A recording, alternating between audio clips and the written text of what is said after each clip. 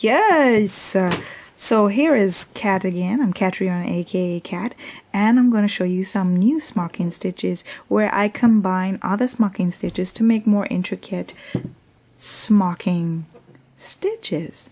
So let's turn it over. This is a good side right here. Notice?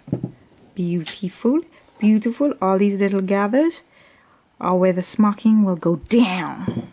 Okay, so you need a needle. Definitely need a needle that has a somewhat large-ish eye. I know you can't see it because it's not adjusting. You'll need some thread. Regular embroidery thread is definitely not expensive, and there should be a little piece hanging out of the end. You're gonna need a good bit of thread, maybe about 2 to 3 feet, 2 to 3 feet of thread. I think maybe should work.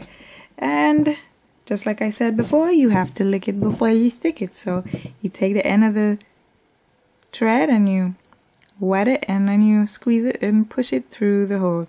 Sometimes you might need to twist it to be able to go through the hole.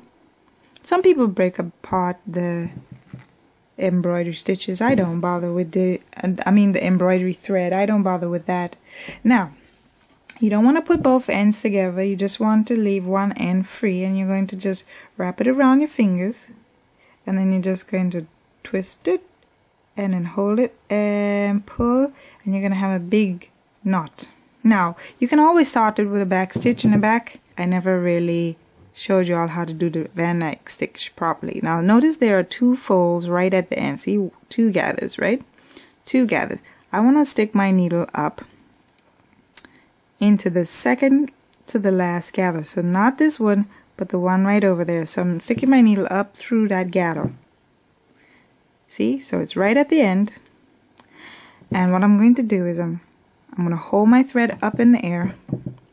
I called it a wheat stitch or a Vandyke stitch. So now what you're going to do is you hold the thread up like this. See, it's going up in that direction.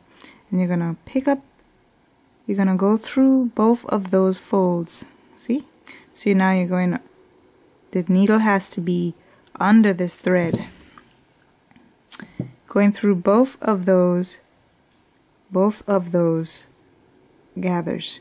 Now what you're going to do is you're going to hold the thread up again, go to the bottom of this light pink row. See, this is dark pink, light pink row. You're going to the bottom of the dark pink row, and you're picking up the last gather you had, and a new gather. So you're picking up a last gather and a new gather. So you put them both on the needle, and you're going to go through them.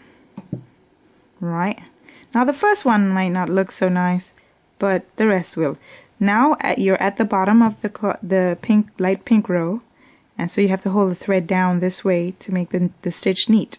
So you're going to go straight through those the same 2 gathers again with the needle. Boom. Alright, so it's starting to look kind of squiggly and weird. Kind of looks like a honeycomb.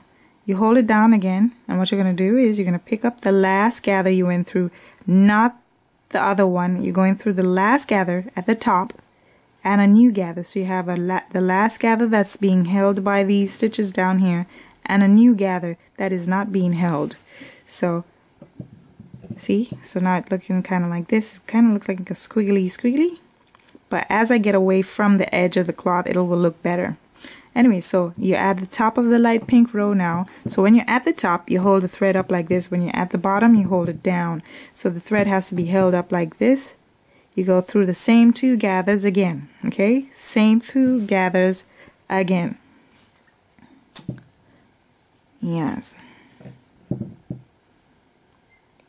So then you hold it up again, and you go through the last gather you went through, and a brand new gather, and you're going right in between of the light pink row and the dark pink row. So it's like right in between of those 2 gathers. And then you hold it down when you're at the light pink on the bottom of the light pink row, and you go straight through those same 2 spots again. The same 2 gathers. So it's starting to look like this. Yes.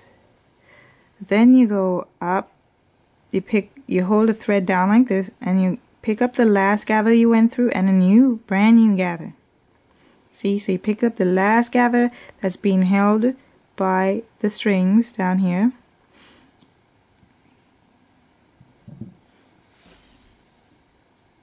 And you're up to the top of the light pink row, so you hold it up and you go through the same 2 gathers again, same 2 gathers.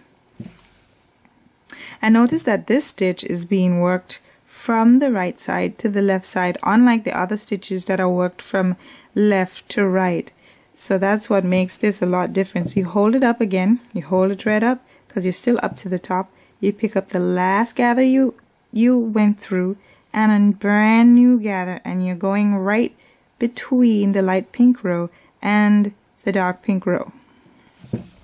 It's nice when the cloth has lines on it, so you know exactly what's going on. So you know exactly where you're supposed to pick up. So you're at the bottom, you hold the thread down, and you go through those same 2 gathers again. You do want to give it a little tug, but not a lot of tug. I want to back up a little bit so you can see what's going on. You're at the bottom, so you hold it down, pick up a new gather. Pick up the old gather you went through and a new one. So you got them both on the needle. You hold the thread down, make sure you got that thread down, and you pull it through. You're at the top of the gathers. You're at the top of the light pink row, and the dark pink row is up here. So you hold the thread up and you go through those same gathers again. It's just a repetitive thing over and over. So you hold it up when you're up, down when you're down. Go through the last gather and a new gather. Boom.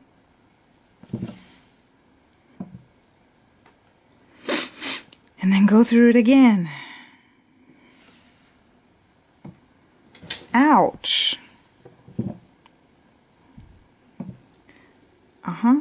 So it should look kind of neat when I spread it apart.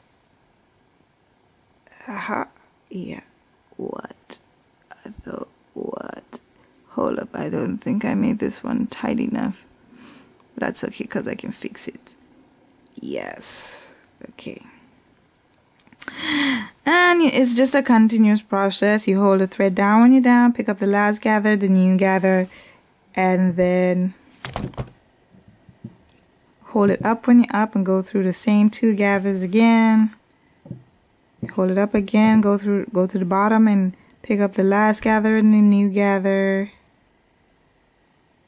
Boom. And then go through, hold it down, hold the thread down, and go through those same 2 gathers again. Alright, so that's a Vandyke or a wheat stitch, and it should look very neat. Don't worry about mine, because that was right on the very edge of the fabric. It's not pulled together properly.